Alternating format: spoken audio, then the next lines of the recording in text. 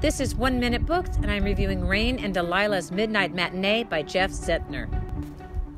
This story is about two seniors in high school, Delia and Josie, and the two of them do this once-a-week TV show. It's a no budget. I mean, they don't spend any money on it. Show called Midnight Matinee, and where they review old horror movies that are awful. And Josie's doing it because she really wants to be on TV someday, and so she likes doing it, kind of helps her practice. But for Delia, it's more than that. This is her life, and she loves doing it with Josie. And now that they're seniors and Josie might go away to college, Delia doesn't know what she's going to do. This book is just a fabulous book. I mean, the friendship in here is just such a great friendship.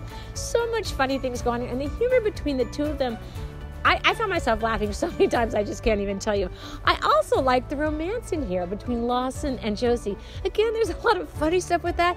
And I mean, Lawson's a martial arts person. Josie really isn't interested in that, but somehow, I don't know, their relationship just works. If you like stories about friendship, got a lot of humor in them, and also some dysfunctional family stuff in it, you'll like this one. Give it a try. For more information on it, check out my description below.